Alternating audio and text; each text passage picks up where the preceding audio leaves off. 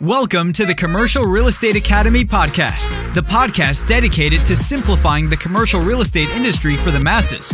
Each week, we sit down with industry experts to dissect the many facets of commercial real estate and extract valuable lessons you can apply to your business. Whether you're a new or seasoned business owner or investor, the Commercial Real Estate Academy podcast will be your go-to resource for all your commercial real estate needs. Now, here are your hosts, Raphael and Jeff Walston.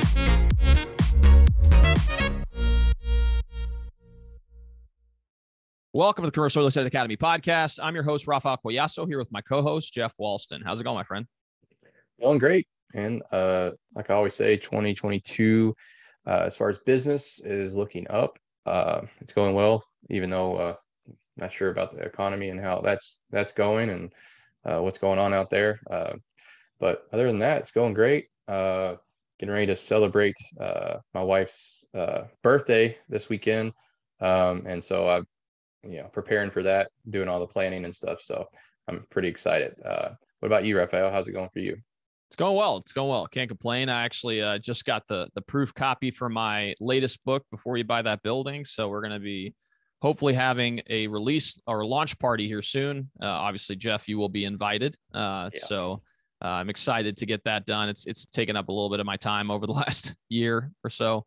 And so we're really excited to just get that launched. But speaking of just a phenomenal conversation, we had a great opportunity to meet Tim Wright, who's an associate with Avison Young in Atlanta. Young guy, awesome, driven individual. And so we really got to talk about a variety of different things that I think you guys will gain some value from. First and foremost, we talked a little bit about his backstory, how he got into the commercial space. And at first, his interest in commercial real estate started off with a big project that he was involved in. With a very high-profile individual, which I'm sure you guys are going to learn about, and you guys are going to hopefully gain some insight from that as well. We talked a little bit about some of the strategies that he uses to generate business on a variety of different platforms, but primarily LinkedIn. We also talked on some of the things that he sees some of his his business clients falter on, or some of the pitfalls that they experience as they're going through the process of leasing space. Setting expectations early on is a common theme that both people in the brokerage space and, Jeff is in the commercial construction space. He's had to do that very much so over the last couple of years with all the different delays and supply chain issues that have occurred over the last, couple of years. And then finally, we touched on a little bit on his efforts on the social media platforms and how it's helped as far as generation of business. And then finally, what his thoughts are on Atlanta. And the future of the market as a whole. So I thought it was a great conversation. Tim's a real cool guy. I haven't been to Atlanta yet. And so we kept on saying, when we come to Atlanta, we definitely need to check out some of the restaurants along the Beltway and really just take advantage of the city. So Jeff, do you have anything you'd like to add? No, I just think the positivity and optimism that Tim has for his market in Atlanta, that's what I grabbed from him. And especially just his journey for all of you CRE that just got in. It's very similar to most people go through who doesn't have the help of being in like a family or knowing someone in the commercial real estate agent industry. But the story is very similar, but a little bit different. And so I'm excited for you guys to listen up for that. So. Absolutely. And he will share something at the end of the podcast as part of the commercial real estate treasure chest, which I think if you guys are newer in the business, you definitely want to take advantage of. I'm going to be reading it and taking advantage of it as well, because I think there's definitely some value I can gain from the topic as well. But before we get started with the podcast, again, every episode we do this, but I just greatly appreciate, and Jeff and I greatly appreciate your guys' support over the last about a year, just over a year now. It's crazy to think that we've been doing this as long as we have, but we've seen a significant uptick in our downloads as of late. And I think a big reason for that, and Jeff and I, have been tracking the data and seeing the statistics. And I think a big reason for that has been your guys' support on the review front. So if you guys don't mind going to Apple Podcasts, if you haven't already, and leaving us a 5-star review, it really does make a difference.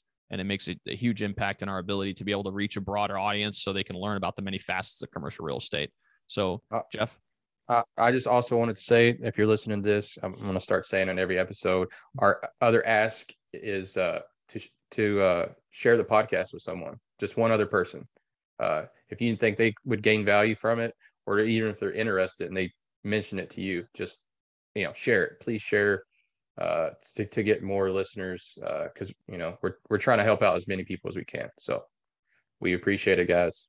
Absolutely. I couldn't agree more. And like Jeff said, I mean, if they have it doesn't even matter if you have interest. I mean, there's a lot of valuable insights that you can gain from just the stories and discussions that we have that, hopefully can add value to other people. So if you don't mind, like Jeff said, sharing it as well, it makes a big difference in our ability to be able to reach the broadest audience possible. So again, thank you all so much for that. So without further ado, let's go ahead, dive right into the podcast. Well, good morning, Tim. Great to see you this fine morning. Yeah, good morning. I appreciate you coming on the show. Oh, for sure. It's going to be a good time. Excited about it. Absolutely. Yeah. And for those of you guys who are listening to the podcast, Tim's tuning in from Atlanta, a place that I've been to many times as far as the airport's concerned, but I've not had a chance to explore myself. So hopefully looking forward to getting out there to actually check out the city. I've heard great things. So, I'm sure you can speak to it. Yeah. Next time you're in, we'll get some lunch or something. It's a little hot and the air's a little thick right now, but overall we're doing good. Well, it's not called hot Atlanta. It's called hot Atlanta for a reason, right? Especially in the summertime. To everyone that's not here, you get the look of shame if you call it hot Atlanta here in Atlanta. Oh, I'm sure. Well, Tim, it's an honor to have you on the podcast. We're really excited to dive in a little bit into your backstory. You're a little bit newer in your career, but you've made a pretty decent size impact just through, your efforts on a variety of different mediums. And so we're kind of excited to learn a little bit more about your story. So if you don't mind kind of sharing a little bit about yourself, I think that'd be helpful. Sure. Yeah. On paper, it looks like I've been at Avison Young. I'm just coming up on 2 years now. I got my license about 5 years ago.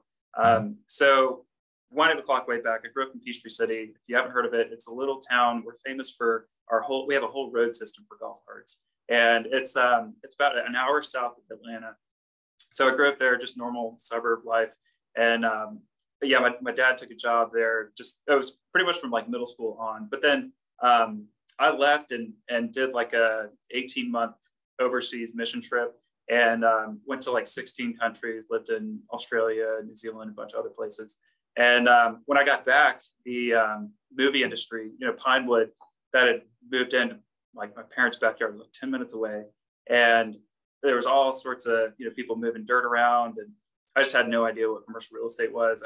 I didn't know what development was, but I was like, this is cool. Let me get involved. And they had a breakfast meeting every Wednesday. And I would just show, it was open to the public. People could, share their thoughts of what's happening and just a cool place to network. And so I started meeting some of the players, and Dan Cathy was one of the main advocates. He's still it's now Trilith. I think he's like a majority owner. And he was hanging around there. So that was the CEO of Chick-fil-A at the time.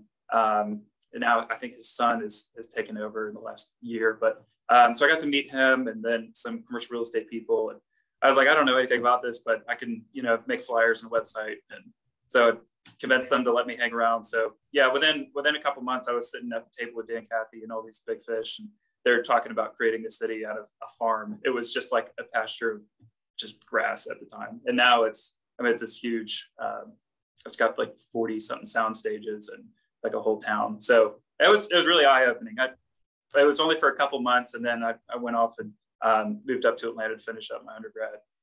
But that was like okay, this is what I want to do. This is pretty freaking cool. Yeah, that's awesome. Yeah, go ahead, Jeff. I'm sorry. Oh, you were just mentioning Chick-fil-A. I know that they started from there, and I know Atlanta is, speaking of hot, as you guys said earlier, it's like a hot market. I believe Papa John's moved their corporate office now down to Atlanta. So yeah, it's a growing market down there. I'm excited to see what happens in the next 5-10 years with Atlanta. I know I don't know what necessarily the draw is for all the corporations, but it seems like they're moving down there fairly quickly. So yeah. I mean, we could go into that now or in a bit. It's the off the cusp, it's the diversity that's here, it's the access to talent, it's the affordability, and I think it just has a lot of momentum. I feel like every week there's announcements for some company that's moving to town. Yeah. So we're on the up and up. We're trying to make sure we take advantage of it. I know you said that you kind of told us your interest in commercial, but I know that's in our real estate sector on that, but why didn't you choose residential? Was there like not a draw at all there, or No. you just No. yeah. No, I was just like, anything that has to do with houses or this personal emotional decision, I don't want to be doing open houses and getting balloons and cookies on Saturdays. It's like there's nothing about that appeals to me. So but yeah, that's why that's about it. Yeah. No, and that kind of, you know, is something that a lot of our guests that we've interviewed have kind of referenced, is that, you know, it's almost like a different personality type that's kind of attracted to that industry. And, you know, I've been in the business for about 3 years now. I was in IT before. I was an engineer. And when I was making the decision of why I wanted to go one way or the other, that played a huge factor into why I chose the commercial side. It's like, you know, you're dealing a lot more with business owners, and, you know, especially if you're on the investment sales side, it's like very numbers heavy, which is something that, you know, if you're a business, if you have business acumen, then you'd say, okay, this is kind of the route that you want to take. So there's more levers to pull. There's problems to solve. It's like, it's there's a lot more intellectually attractive than, you know, walking and driving around town with some people who are trying to buy a house. So yeah, that's it. I get it, man. And so one of the things I wanted to, you know, touch on is that, you know, similar to you, like, you know, when you first get started in the career of commercial real estate, what are some of the struggles that you faced, you know, and in particular, you've been with Avison Young for about 2 years now, but even before then, you had been delving into the commercial real estate space. What was some of the early struggles that you faced? A lot. I think anybody that asks me about getting into commercial real estate, I honestly tell them don't, because of how much it was. I had so many setbacks, man. I'll give you so it's this cool, you know, like inspiring 6-month little run around with the Pinewood development. After that, I worked with a guy down there. We did some investment sales. It's down in Peachtree City. We did some retail leasing, sold a church in East Point. Sort of did some little transactions here and there, but I really wasn't making any money. I had like some hourly rate with him. I was building websites and, you know, that sort of thing. But I realized, I was like, yeah, Atlanta's way bigger. I need to move up there. There's so much more product. People are just on a different level. And so when I moved up here, there's a couple of things that happened. I was rounding out my last year at Georgia State, which is in downtown. And then I met my wife. We were pretty quick. I think it was from the moment we met till when we got married, it was like 15 months. So real quick on that. And then, so yeah, we get married and I graduate, and this is like all within like 2 months of each other. And it's 2019. And so at that point I was like, am I going to, you know, go into commercial real estate like full on, or am I going to do this marketing thing because I'm good at it? But I know that the ceiling's pretty low for marketing compared to what you can do in, you know, leasing and investment sales and stuff. So I remember I started interviewing with some people. I interviewed with Cressa, Lee & Associates, a couple other companies. And I don't want to say this, maybe it was a mistake. I don't know. Maybe the guy that I worked with will be listening to this in a year from now. But Keller Williams was where I ended up landing. My father-in-law, he introduced me to some people at Keller Williams' office. He's a residential agent. And I was like, oh, why the hell not? You know, the splits are great, and it's, you know, I'll just hit the ground running. Everybody says, you know, like it's eat what you kill. So I'll just, you know, get after it. So I realized really quick, and maybe 3 or 4 months in, I mean, I hit the ground running. I went to every networking event.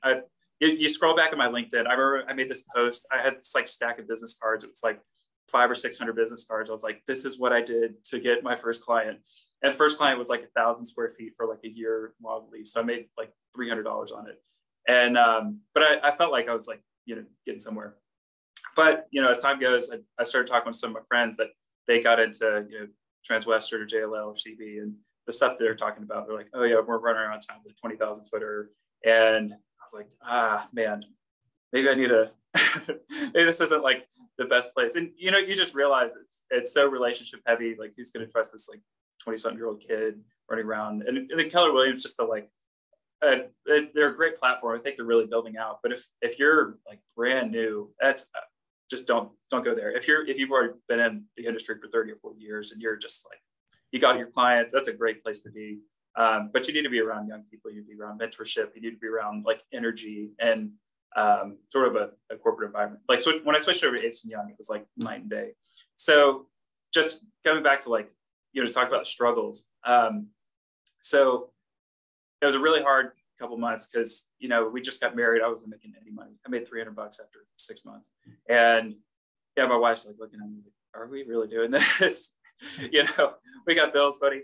And I remember like watching our savings account just like deplete in those first couple months. And man, and so I started interviewing again with some companies, and I got really far along with Transwestern and a couple others. And then out of nowhere, I got introduced to this group at JLL, and they were one of their like the top teams at JLL. And I was talking to Avison Young a little bit. I don't think we had really like, I don't know. I had like one breakfast with the managing partner here.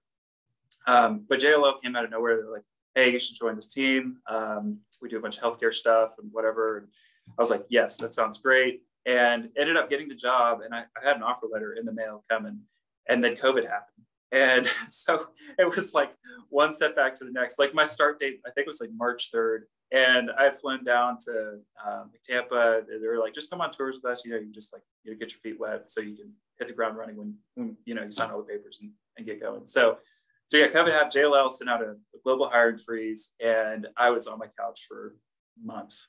And there, you know, in high school, there's times where it's like, maybe you're like depressed or whatever. I had like a pretty bad stint of that in like 10th grade, but this was like another wave where I just remember my wife would leave, she'd go to work. She works for an interior design firm.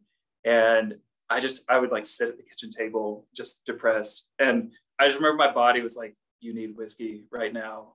And it's like 9 a.m. I was like, I'm not in a healthy spot at all right now. And I need to figure out something. So I started doing all the adventures in commercial real estate stuff. I discovered Justin Cavell, breaking the CRE, all his courses. I just turned into like a spreadsheet junkie, and I was like, you know, if I can't really like, you know, do deals right now, people aren't hiring, whatever, then I'm gonna get good at, you know, all this other stuff that I can. I worked with a bunch of nonprofits. I still have marketing clients. So like we weren't like dirt poor, but we were making it. I was like, I need to stick this out. And yeah, it was COVID was hard on so many people, but it was just, the timing couldn't have been worse because I was, you know, it was a tough 6 months to getting going. And I felt like, you know, we're making some good, like a good breakthrough, and then that got dissipated as well. So rounding out 2020, about August, September, that's when we really kicked up the conversation with Avison Young. And I felt so good about it. The culture, the values, all of that. My partner, Doug, that I work with, it felt like such a natural fit.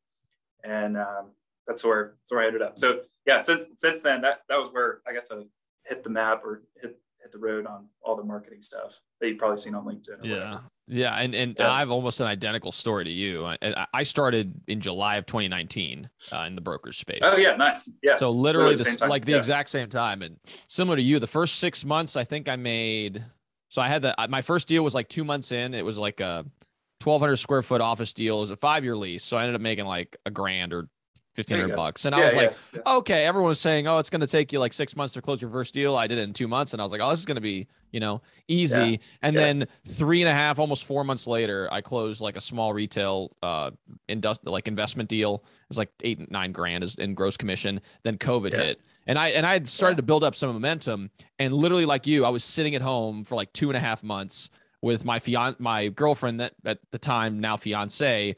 Like same thing. Yeah. She's looking at you like, all right, what's going on? Yeah. You know, you say you can make money in this career, right? Yeah, exactly. It's like you left your, you know, software engineering and consulting job to do this stuff. And it's like, okay, you know, it's like, it's just like the pressure's coming in from everywhere.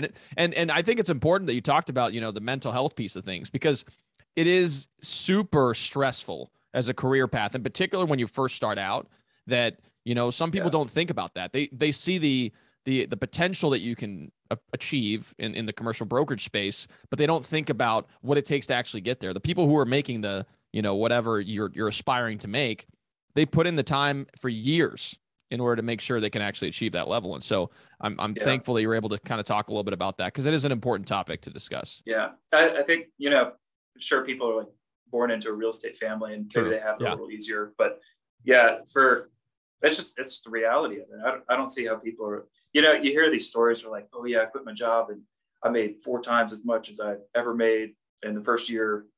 And just some of those stories, they just don't sound real. It's like, maybe they had this deal lined up or something, but Yeah. that just kind of like off and on switch. Absolutely. And one of my buddies, Didn't happen to me. one of my buddies in the fraternity, I was in a fraternity in college, and one of my fraternity brothers, he was working with his father. They owned like a vineyard in California. And then he went to LA and he went to Marcus and Millichap. And he said his first year he made like 25 or 30 grand, and he made 28,000 cold calls. 28,000. He was making 100 calls a day for like the entire year. And then the next year he obviously hit, you know, I think he did $250,000, but with that much effort. So imagine that, you know, it's just like and talk about a mental health drain. I mean, when you're doing that level of, you know, cold outreach. So it's one of those things where, maybe. And if he achieved that level of success, it's because he just had a steel resolve, and that's all he did literally for 6 hours a day, 7 hours a day. And then, then Marcus Millichap, it's a little different because they have like, once you get the deal in, like the operating team takes it from start to finish. So it's just, you're essentially a hunter. That's it. That's all you do. So, again, there are stories out there like that, but there's a difference. There's a difference there. So that's why they're the stories. Yeah. You hear the stories. Not everybody's a story. So, no, exactly. Yeah. No. So I appreciate the insight for sure. Sure. Yeah. So I know you spoke a little bit on the struggles of when you got started, but can you elaborate like on the celebrations, the lead, how to get to those opportunities, and then particularly like lead generation? What exactly do you do, or what is your strategy to get those leads? Yeah, I was really bad at it at first. I don't think I didn't have any real training. So I mean, my thought was just meet everybody in town, and eventually it comes around. So I was just literally networking events. That was it. Any event that would come up, I'd go to. There was like BNI was something I explored for a little bit. There's a couple other referral networks. There's stuff that you can get in them. For me, it just, I don't know, everything that was like a referral just felt, it was like 1,000-foot office deal. And didn't make a lot of sense to like, I'm sure, people could make money off of that, but I wanted to go for other things. So that was the original strategy. I mean, my business development, it's changed so much. We have like a very well-oiled machine that is, just tons of emails sending out every week. Call like it's, that I could really go into all the science of it, but the early ones were just networking bunch. But I also, I mean, I'll dive into the LinkedIn stuff. I started figuring out that nobody really gives a crap about I'm so honored to do this, or I'm so great. LinkedIn just has this everybody's so thrilled because they're great kind of posts, and I just maybe it's going to change over time. I hope it does, but it just feels like this bragging. So my thought was like, well, what if I actually post stuff that I find interesting? Maybe other people will find it interesting. And so overnight, my post went from like 100 views to 500 views a piece, and I was like, oh, maybe there's something here. And now, it's gone from 500 views to like 5,000 views. Like that's like the average. So it's turned into this. Okay, how many eyeballs can I get on my posts? And then they'll probably click on, oh, who's this Tim Wright guy? I've seen him a couple of times. Oh, he does leasing. Oh, he does commercial real estate. Oh, cool. Well, maybe we should reach out. And I've gotten like a fair amount of deals. Like I have revenue that's been produced straight from LinkedIn, and because a lot, I'll post like on history and this building, in the 1970s, and people that are managing partners at law firms or whatever. They're like, oh, I've worked in that building when I was a junior partner, or some paralegal. It's just like, oh, early in my career, just that nostalgia kind of trigger. So they'll message me, and then I don't know, I'll message back, say, hey, do y'all have any leasing needs? And they'll be like, nope, see ya. But then you follow up, a couple months later, and you end up winning them over. So that was like, when I started figuring that out, like, oh, if you can make interesting stuff that people are engaging with, you're gonna be way better off than the look at me kind of stuff. So I hope that answered your question. That's just a small component of what I do, but absolutely.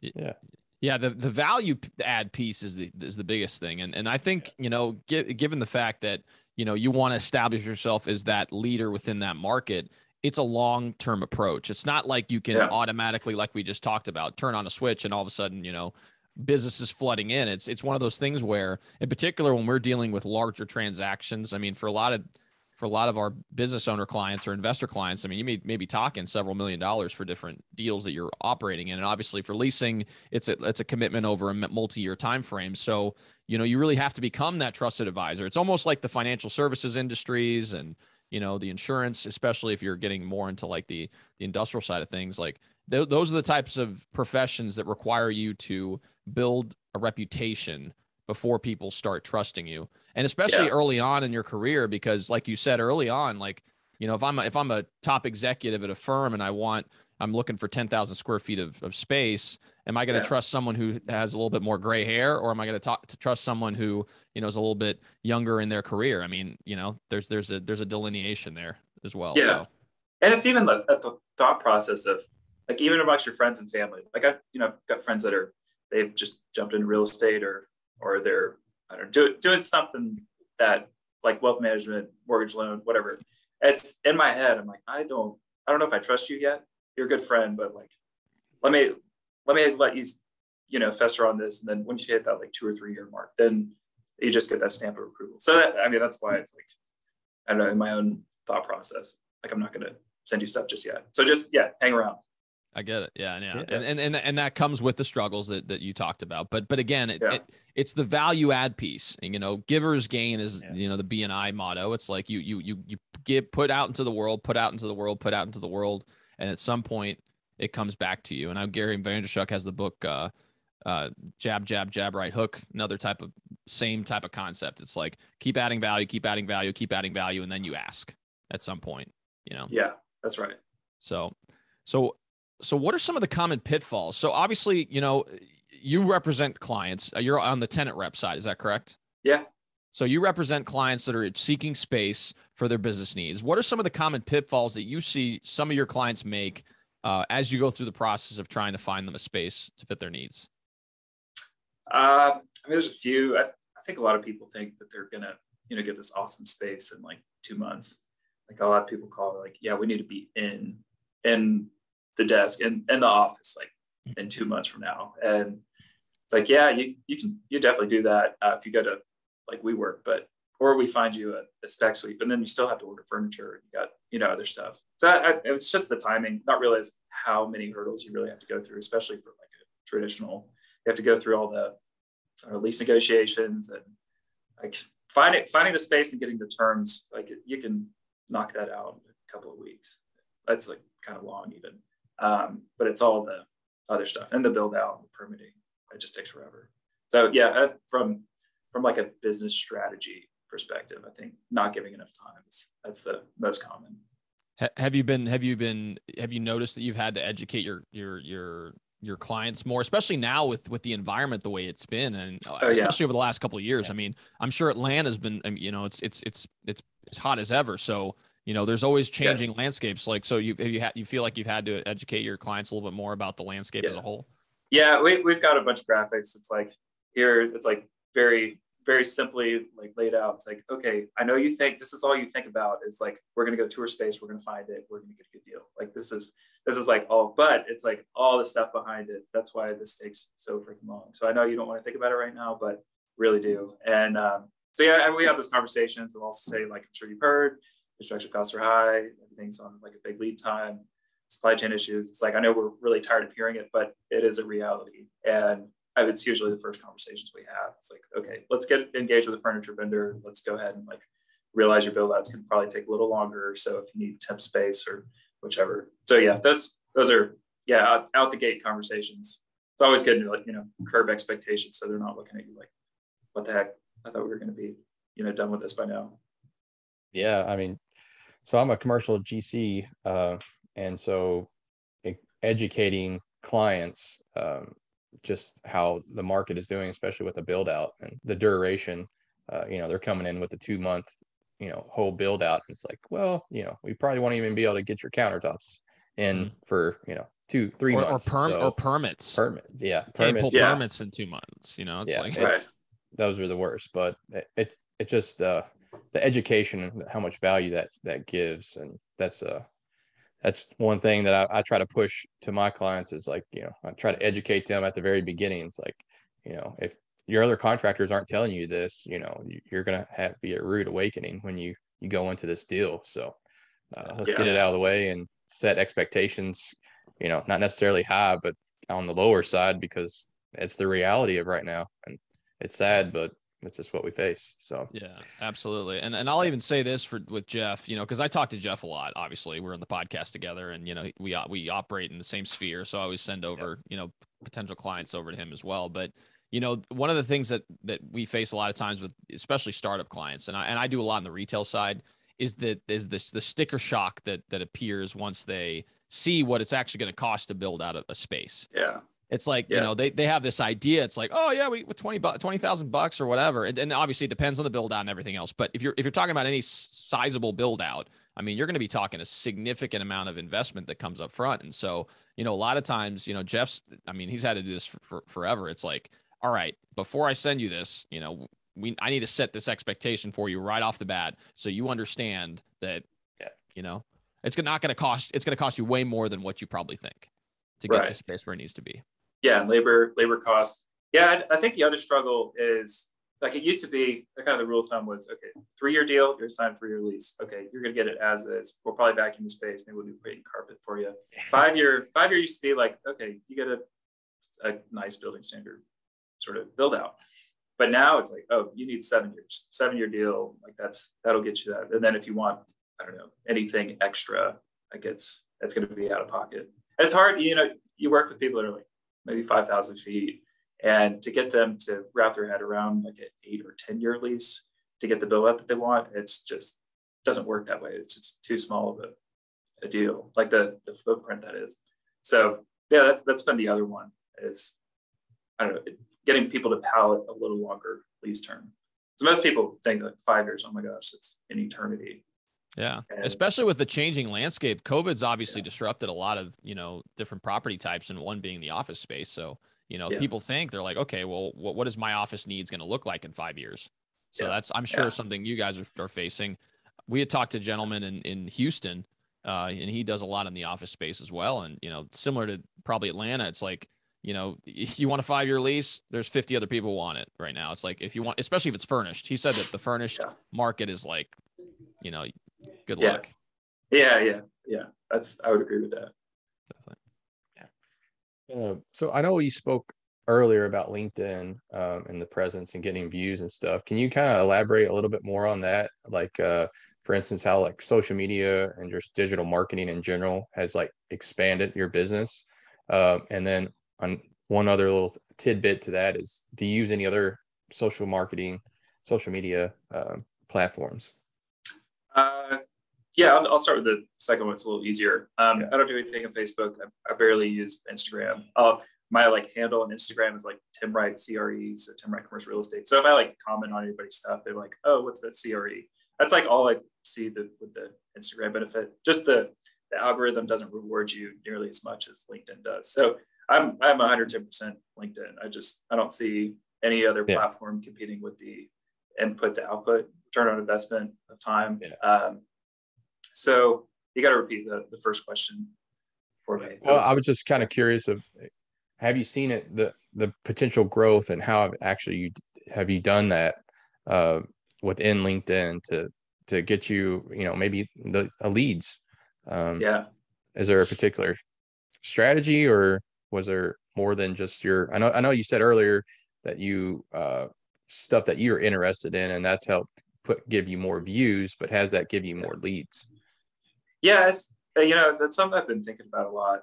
Is I would say the first 6 months when I really started kind of refining my message and sort of online personality, if you want to call it that, there was, I think I got a lot more just interest from like a vast array of different people. Yeah. And I think now that maybe LinkedIn's done this, maybe there's, some algorithm, but I've been like very heavily pocketed into the commercial real estate space. So it doesn't really suggest anybody for like, follow recommendations or connection recommendations that aren't attached to some commercial real estate industry. So maybe that's just the algorithm that's changed. But yeah, so so for leads and stuff, it really has been, I mean, it used to be like I would get, those direct messages, like I was saying, like, oh, I was in that office building when I was younger, but now it's changed a lot to like, okay, these people are consistently liking my posts. Maybe I'll reach out to them, or if they're commenting on it, then I'll engage with them more on that. So yeah, the direct messages, I think maybe the last one I got was a couple months ago. So it's changed a little bit on like how I engage with people. So yeah, that, and I think you just learn, after posting every day, like what sticks with people or what media types do better. Like for me, it's a little bit of text and a picture, and that's it. My videos do all right. I don't think like the view count doesn't do as much. Like a video versus a photo of almost the same subject matter. The photo will do, let's say, like 5,000 views. The video will do like 1,500. So it's still the same stuff, but it's just, do people hang around and watch a video on LinkedIn? And maybe they do, but yeah, I don't think the platform pushes that media type as much. And it's always changing. And you can look at different LinkedIn pros. I don't want to claim that I'm any expert at it. I've just found that, pictures and some text, that's what works for me. So maybe I should, expand what I'm doing. No, I mean, it seems great. And LinkedIn, I've kind of doubled down on LinkedIn as well as of late, just because I see the potential long-term on the platform. And then I also do a lot on the YouTube side of things, which has found to be very helpful, in particular, if you can rank for certain keywords, because YouTube is the second most utilized search engine in the world outside of Google. So, and when people go to, learn about something, the first place that I go to is YouTube. So I could say, what is XYZ? Like if you could start ranking for some of those things, and that's what I've been kind of pushing for hard as of late, that also can lead to opportunities. I've gotten several leads through those mediums. Cool. Just because I've been able to rank for certain keywords that are high intent keywords. So another tidbit for those of you guys who are listening as well. And it seems like LinkedIn is, like you said, Tim, that it's you get more views on your photos. Photos are, after all, worth 1,000 words. It's one of those old sayings. But I do believe that the videos don't do as well, and I think like Raphael has a key there. Is like, I think those are more so for YouTube, and that's where, because people are just scrolling LinkedIn. Right. It's like a newspaper, essentially, a digital newspaper. And how I look at it is like they want to see a picture and then like a little bit of a snippet of an article, or something that you wrote. So I think that the attention span for me on LinkedIn is very short. So if you're doing a video, it's like I don't got time for this. I'm gonna keep scrolling. Right. So. Well, I will say this, like, we do short clips for this podcast, and those actually have done pretty well, especially if you have like an attention grabbing headline and you utilize the captions like that. Those actually do relatively well depending on the topic. So, if you have someone talking about XYZ and you can make the title eye catching enough. And again, keeping them really short is the most important thing. Like under a minute. Right. You should never have a 3 or 4 or 5 minute video, because no one's going to watch that thing on LinkedIn. YouTube's a little different, but obviously LinkedIn, it's just a different audience. So yeah, and also their user interface for videos is great. Like you click on it, do I not click on it? How do I get the audio going? So yeah, it's once they might figure that out, where it's a little easier. But absolutely. So you kind of touched on it a little bit, but I want you to elaborate a little bit on it regarding the future of Atlanta. Obviously, Atlanta is one of the big cities in the United States. There's a lot of businesses that are moving to the area on a regular basis. Obviously, Yum Brands and Papa John's were founded here. I know Papa John's moved their corporate headquarters to Atlanta for a variety of different reasons that you kind of alluded to offline a little bit. But if you can kind of elaborate a little bit about what the value proposition of Atlanta is, and then maybe if you can touch on where you see the market going over the next, let's say 4, 5, 10 years. Okay. Do you want me to sound like a commercial or? Yeah, no, I mean, you can bring your own flavor to it. Yeah. No, so the repeating themes that we hear are, it has best diverse talent pool that you can get access to. That is like a high on the values of, large corporations. So that's number one. Number two is cost of living. It's traditionally been a very undervalued market. Sadly, our rates have been, pushed up on every product type. I mean, and then our, apartment rents are going up. So it's still there, but less than it was maybe, a couple of years ago. But so there's that. And I mean, it's growing. It's the city too busy to hate. So there's a lot of good, history behind it. But you wind the clock back. I know Birmingham and Atlanta were about the same size, and that was back in the 1950s. And they had very different philosophies on how they wanted to go about business. Birmingham was, let's reward just white business. Let's keep it, exclusive. This is how we've always done it. And Atlanta was like, you come here and do whatever. And I think that's just set them up for just such huge success. And so I'm trying to, there's probably somebody who's got a better, grasp on the business history, but like the film incentive, that was a huge win for the city. And it's just been so hyper laser focused on how do we be the number one state for business. And they've really done that for quite some time now. And so I think that's it. I mean, the Rivian deal, that was ginormous. Kia's doing, an even bigger thing down in Savannah now, and the SK battery plant. Those are all some ginormous wins. But the other thing, it's like every week we just see some corporate headquarters that's coming here to show up in the Business Chronicle or something. And there's a lot of really positive momentum that's coming about. So that's it. I've kind of listed the reasons why. I think going forward, we have a lot to work on. I think our infrastructure is like 20 years behind what it needs to be. MARTA and the DC Metro started at the same time. And if you go to DC, you can get around. In the Metro, you don't need a car. Atlanta, it's like, okay, maybe if you go to Atlanta United game, you'll take MARTA, or if you go to the Peachtree Road Race. Outside of that, it's not a heavily used asset. Our building marketing, well, everybody talks about it like, oh, we're right next to the MARTA line, but it's a small percentage of people that are really utilizing it. So I guess looking forward, I'm hoping that we get some more of that. And the Beltline. Have y'all heard of our famed walking path, the Beltline? Okay, cool. So I'll give you the quick rundown. So back 2008, this guy, Ryan Bell, he's a Georgia Tech sort of urban planner guy. You can look him up. But he had this sort of thesis on, there's this ring road that's an old abandoned rail line around Atlanta. It's sort of in the city's core, and it's just neglected. Like it's just sat there, nobody uses it anymore. So why don't we pave a nice little walking path over it?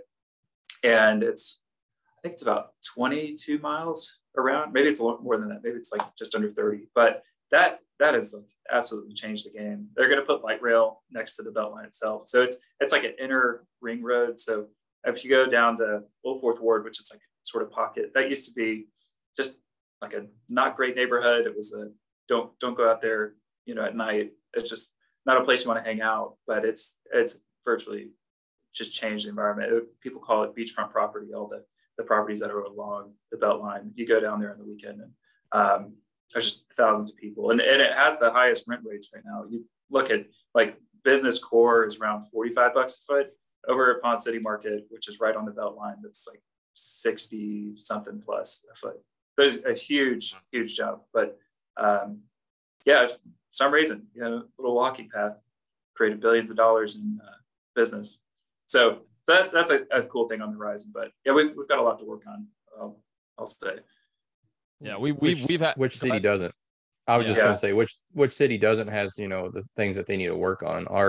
I think ours is public transit is a big one here. We have like the city buses, and then that's pretty much it. I think they need a couple more avenues for people to get around here in particular. So I like that idea of the Beltline. That's pretty cool.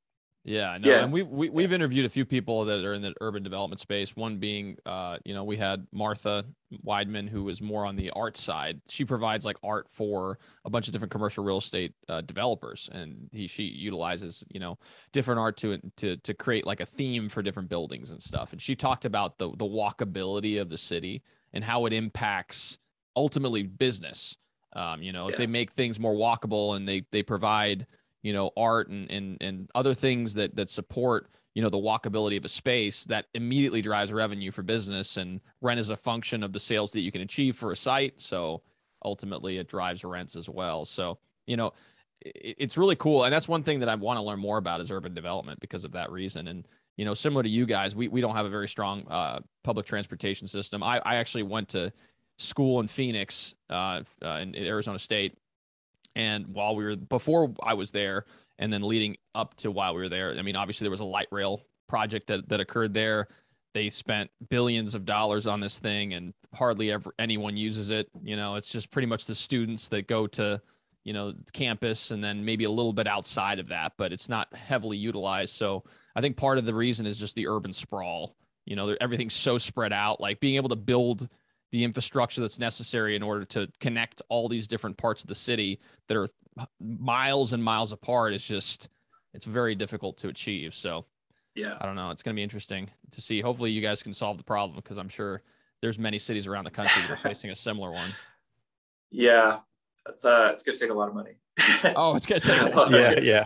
And it may be worth it. I mean, doing the cost benefit analysis and seeing how to achieve it, especially if you can target areas where, there's going to be heavy foot traffic. I feel like any major city should have a rail system to their airport. I think that would be super helpful. I know I loved it when I lived in DC for a couple of years. And if you go to Ronald Reagan National Airport, there's a light rail that takes you directly to the station, to the actual airport, which was awesome. I mean, it makes it so much easier to be able to travel and navigate down there as well. So, there's definitely nodes within the city where it would make sense to kind of invest the resources necessary to make it happen. So, yeah.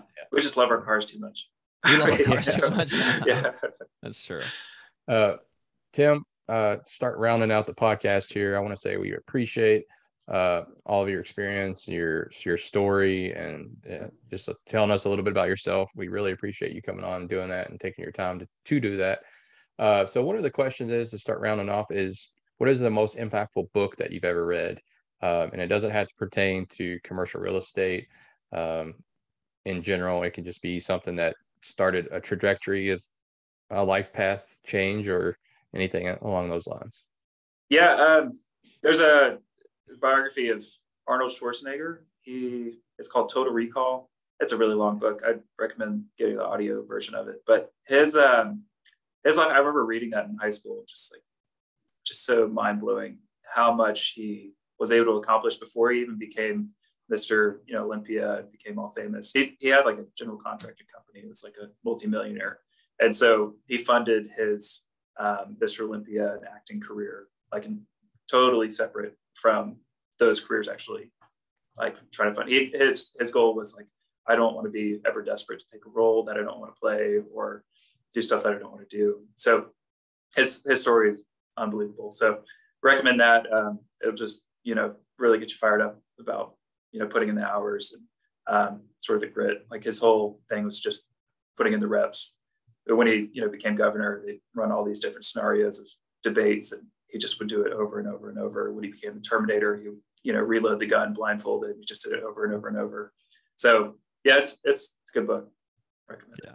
Dude, he's an impressive individual. And people see his characters in the comedies and they think, oh, this guy's like, the guy is like a absolute savage, and he's extremely intelligent, understands the dynamics of how things are going on. And he was a savvy investor from the beginning. I mean, he's funded, like you said, a lot of his career through his entrepreneurial dealings. And then he talks, I remember one interview I saw with him, it was about, I think Twins was one of the movies he did with Danny DeVito, and he took on I guess he took on a ownership stake in the movie. And although it wasn't his biggest hit of all time, I think Terminator was the biggest hit from a gross revenue perspective. He made a absolute fortune on that movie because he kind of had the stake that he did in the actual business. So yeah, dude is brilliant.